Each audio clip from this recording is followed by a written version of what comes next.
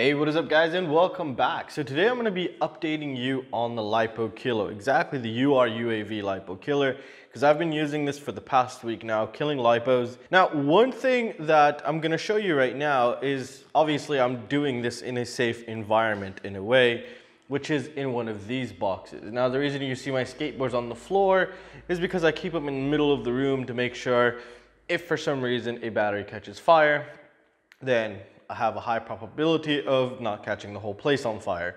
That is my theory, better than nothing. So everything is in here right now. We're gonna go ahead and take a look at it. Now, one thing that I kind of really don't like is the fact that it really doesn't hit 0 volts. It will go down to 1 point something volts and it'll slowly start coming back up again. And then you have to disconnect it and then reconnect it again, and it'll drain it out again.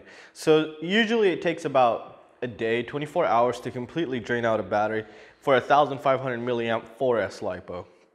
So these are it right here. So far they're good, but what I'm planning on doing is either creating a separate circuit that connects like a plug-in, or adding a larger LED array that connects to it somehow in order to increase the current at which it kills the Lipo with, basically. However, I don't recommend doing this indoors, because if you were going to do the modifications later, I don't know how reliable it would be or how safe it would. It probably won't be safe, but I'm just going to be doing it. But hopefully you would know what you're doing when I do that, and if I do decide to release it.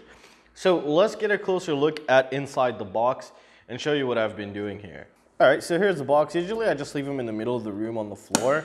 I've just got a couple of these, and this is the only way that I really would trust these. So as you can tell right now, I have 2 that's theoretically finished. Everything else that's not connected in here is theoretically finished. And right now I have another one here. So let's go ahead and plug in, for example, this one right here. Let's see what happens. So let's go ahead and see what happens when I plug this one in here. As you can tell, the LED is back on again. And then I'm gonna have to redrain it again. So as you can tell, the LED was back on again. Let's currently get its measurement and see how much this thing measures out. How much voltage does it have? All right, so measuring it right now, currently I'm reading 5.32 volts. And this happens on all of them right now. I just wanna be very careful while I'm moving this. As you can tell, it's 5.34 volts. I don't know why the camera is mirrored, but I highly doubt it. And as you can tell, it's connected right here. So yeah, 5.3 volts. So the voltage will come back to 5.3 volts and you'll have to redrain it again. Now, saying that, what I want to do is I want to take one that's fully dead, basically on the first cycle, and then take it out to the field and actually short circuit and see what happens. I'm not going to do it indoors, so I'm waiting for the weather to clear up. I'm planning on taking all of these out actually and short circuiting them somehow, and then seeing what happens so we can get a better idea of what we could expect from a Lipo that's been killed and just came back to life with around 5 volts. Because I think it's really good to know, because to be honest, I've been searching, I couldn't find really much online about it. So that's the reason why I want to go ahead and do that. So far, I would highly recommend them. I've also done the storage charge, which is really nice. You can set it anywhere between 3 volts to 4 volts, so that's really cool, and anywhere between by 0.2 volts. What's really nice about this is when I use it, it actually works really great, but however, I still don't trust it, and I just leave it in the middle of the room on the floor.